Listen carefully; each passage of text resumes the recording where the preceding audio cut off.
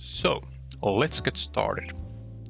First, let's go a bit closer to one of the spheres, and we'll go here where I have my custom brushes.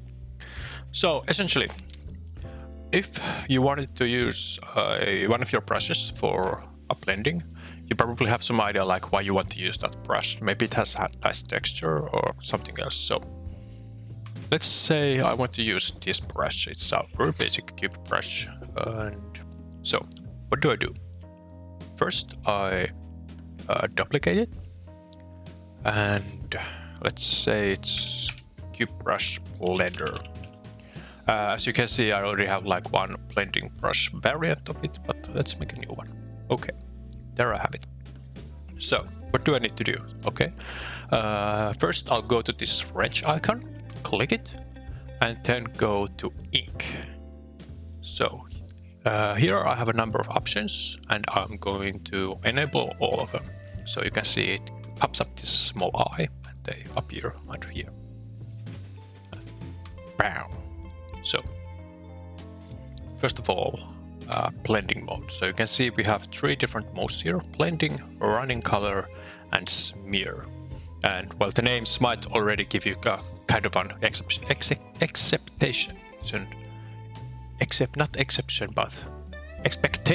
of what they might do. So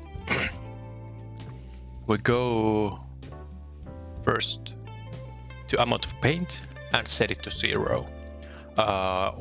What amount of paint does is that it adds color from the color wheel that you have to your color mixing and blending.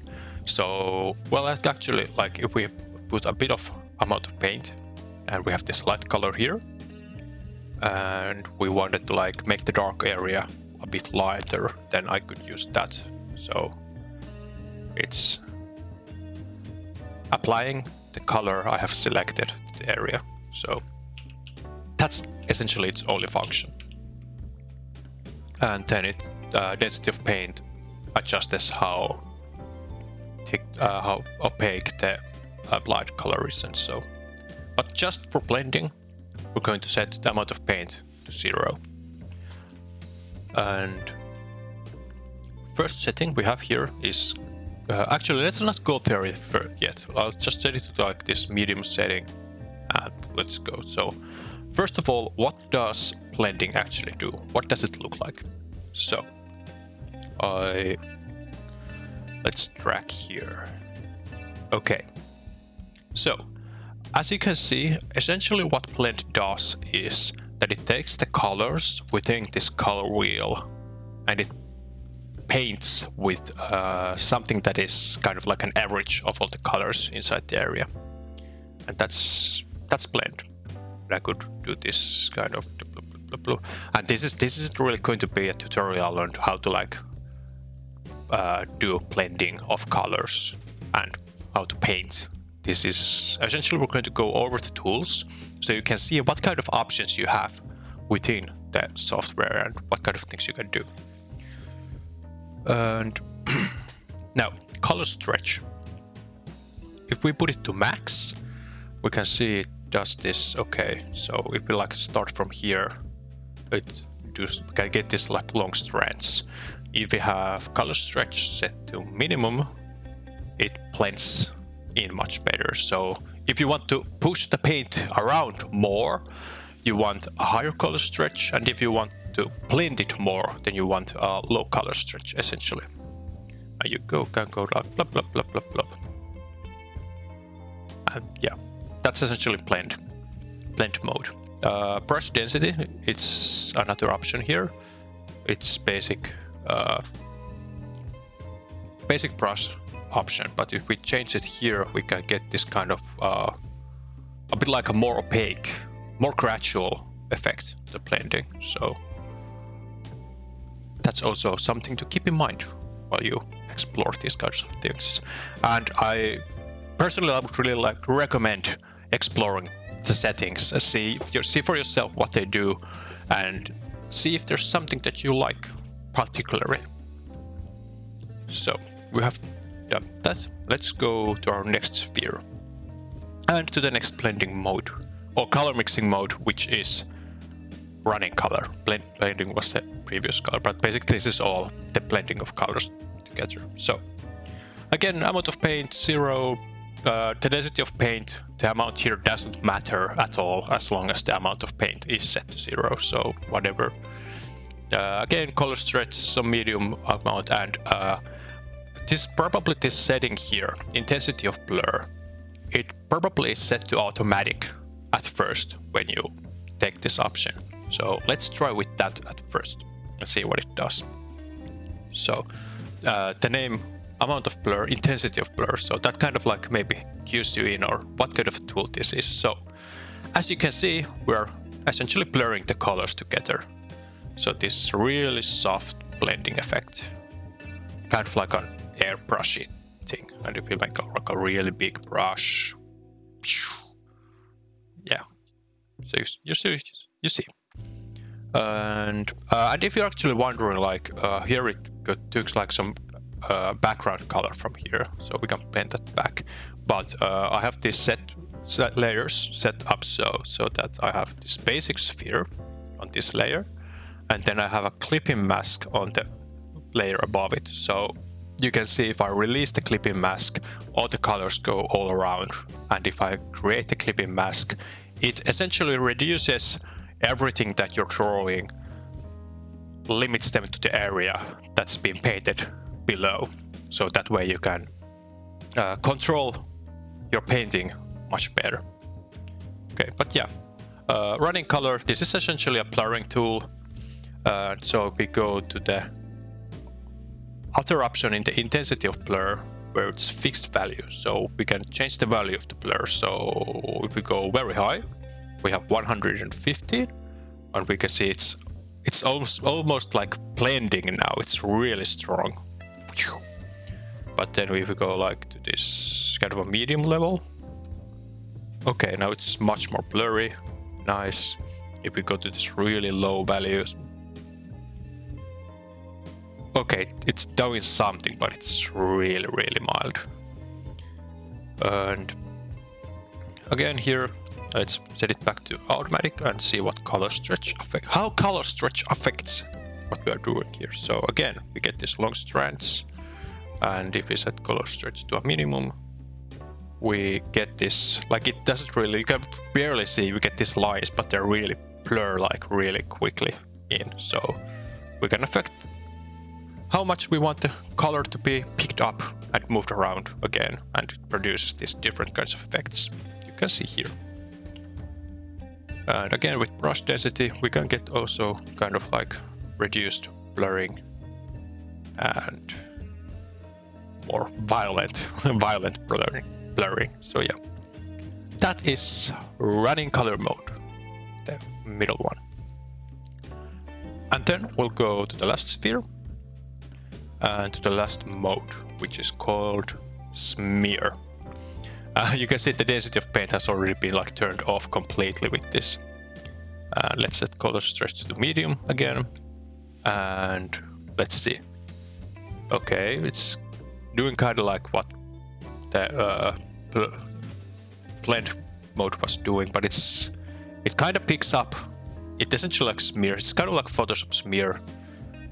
It's kind of, it has this a level of opacity to it. What's my opacity? Okay, my opacity is at 100. So, well, if I press, I've got this pressure sensitivity on. You can see it from here, and pen pressure.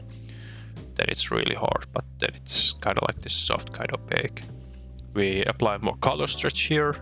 Okay, let's see, and you can see it's kind of like it blends in a lot more to the stuff it goes into than the blend mode. With a low color stretch, what does it do? Well, it's pretty the same, you know. It's not very visible. Well, you can see, like, okay, it disappears a bit more quickly.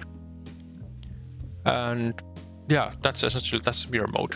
So basically, if you're painting, what you would want to do is, if you want to get a different, certain kind of an effect, you would change the tool, change the type of tool you're using. And here, like, I made a separate tool that's a blending brush, but you can just like click the color mixing mode off, and you can again like paint normally.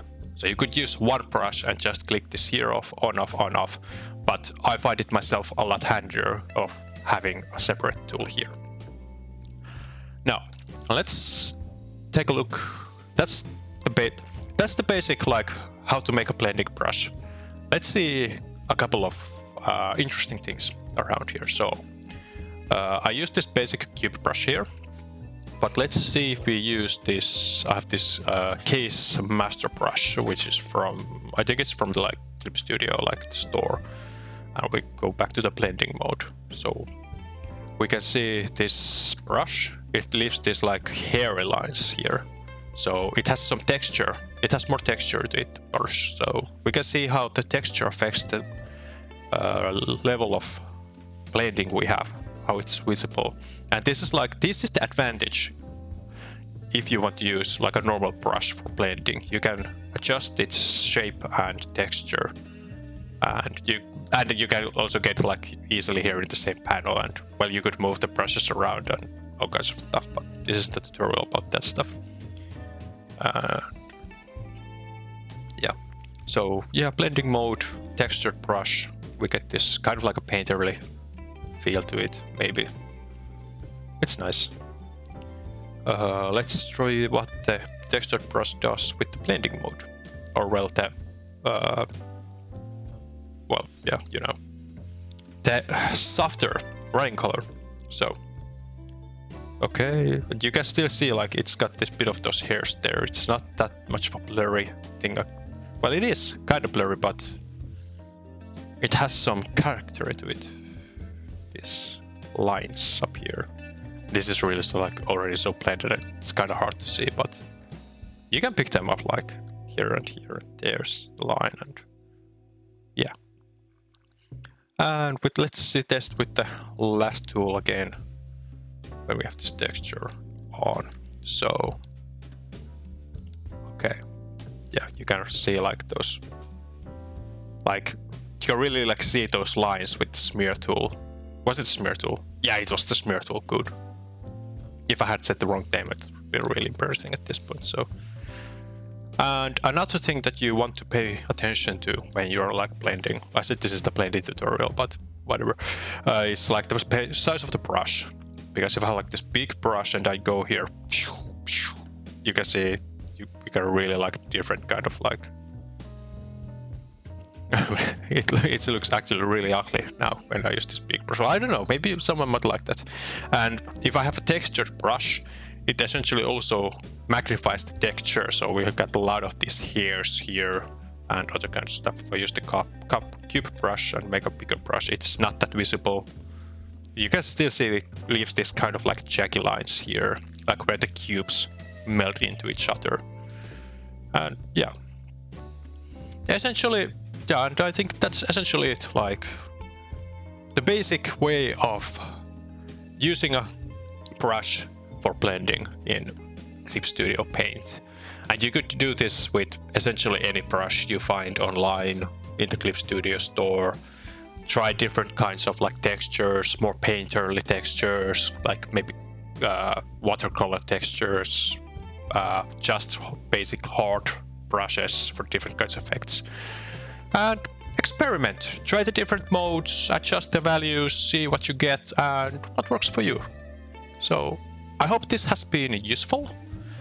I'm Art Knight, and well, if this video gets subscriptions and likes, I might make more of these long-form videos. So if this was helpful, you want to learn how to use your art tools better, then please subscribe, like, do all that YouTube stuff, and maybe we'll see each other again.